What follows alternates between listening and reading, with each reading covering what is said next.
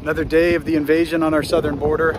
These Border Patrol agents basically becoming processing agents for the cartels as they continue to just ship people across and send them into our country. You just witnessed a woman and a man with what appeared to be a 3 or 4 year old and a several week old infant just coming across, which will undoubtedly become somebody that you as American taxpayers have to pay for coming in. And this is one family supposedly that just came across, but we're talking about tens of thousands per day, and that number can be expected to go up by 3 to 4 times over the next several months. So this is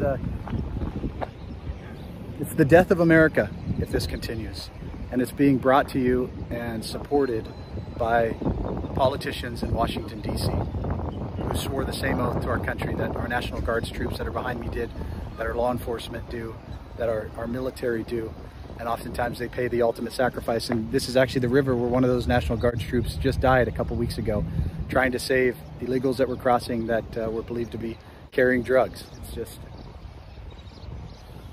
at some point we have to hold these people accountable.